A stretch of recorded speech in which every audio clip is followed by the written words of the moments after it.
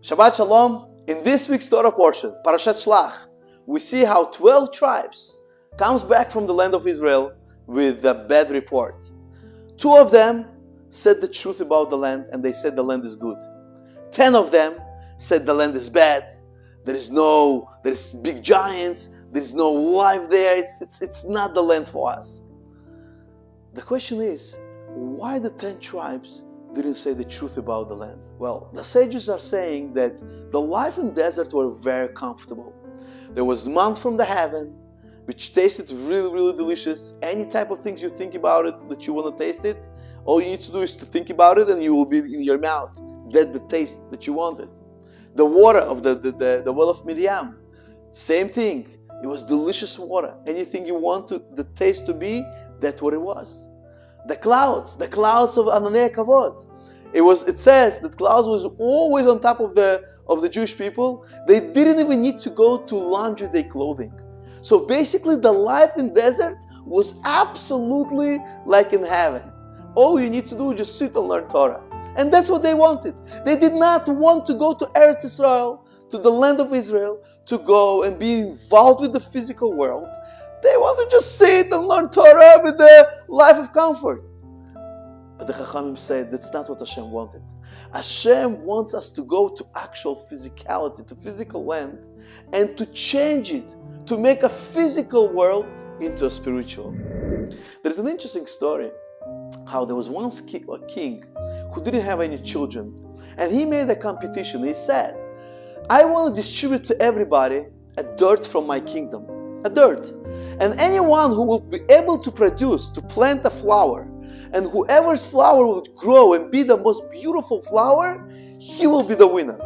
But with one condition, you are not allowed to change the dirt. You have to use my dirt that I gave you. And guess what? There's tons of people from the beginning of the country till the end came to get a piece of dirt from the kingdom, from the king's palace, and to produce the nice, beautiful plant, and to get the present. To get the whole kingdom.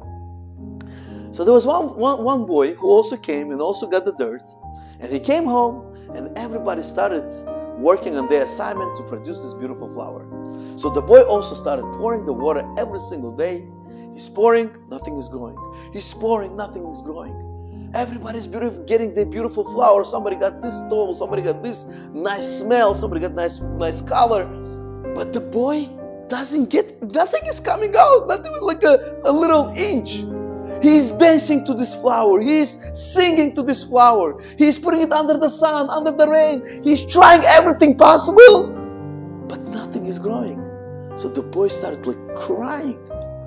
But it's too late. The day of the competition came, and the king called up everybody. Everybody came in with the beautiful buckets, one so tall, one so nice. And the king is going, wow, so beautiful. Wow, amazing. Wow, tremendously beautiful. Everybody is giving such a beautiful compliment until he came to the last bucket. And the boy is standing with his head like this. And he said, where is your flower? And the boy said, unfortunately, nothing grew in my bucket. And the king said, ladies and gentlemen, I want to announce the winner. The winner is this little boy. You know why? Because I gave all of you the dirt that's unfertile. It's impossible to produce any kind of flower with that dirt that I gave you. And you all went home and you changed. You changed to a different dirt in order to get the flower to grow. But this boy was honest, and he stood with my request. He didn't change, and that's why he is the winner. Same in our parsha. Kalev ben Yefune and Yoshua ben Nun were the 2 winners who stood with the truth, who said that the land is good. And they were the ones that went inside Eretz Israel.